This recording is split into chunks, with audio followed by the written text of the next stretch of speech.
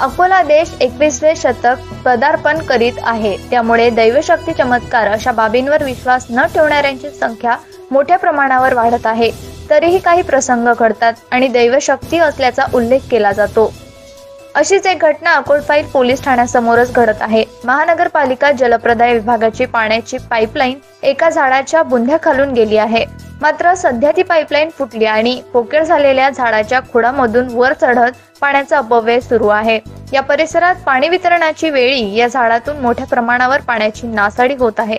हे पाणी झाडातून वाहत असल्याने बघ्यांची गर्दी वाढते आणि वाहतुकीला खोळंबा होतो। तर हे झाड आणि दैवी चमत्कारिक असल्याची भावना मनात ठेवून या पाण्याच्या अपव्ययाचे व्हिडिओ शूटिंग करणारे सोशल मीडियाचे पत्रकार यांची वाढती गर्दी ही पोलिसांची डोकेदुखी वाढवत आहे। याबाबत अकोला महानगरपालिकेचे जलप्रदाय विभागाचे अधिकारी यांनी तात्काळ दखल घेत हे नासाडी होत असलेले पाणी वाचविण्यासाठी त्वरित प्रयत्न करण्याची मागणी होत आहे।